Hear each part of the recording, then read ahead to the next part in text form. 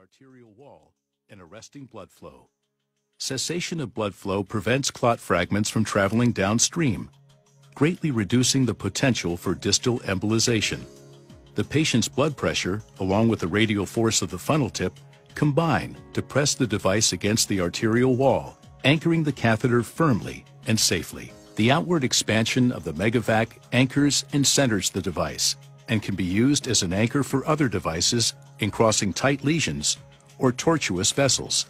Once the MegaVac arrests blood flow, the thrombo wire is inserted through the catheter, advanced through the clot, and deployed distal to the clot. While applying suction with the MegaVac, the thrombo wire is retracted to simultaneously pull the clot into the funnel mouth and through the catheter. After complete clot removal, suction is discontinued and the catheter tip is undeployed, restoring distal blood flow. Rapid removal of occlusive thrombus with vacuum extraction can accelerate door to balloon time and improve outcomes. In summary, there is currently a large unmet need.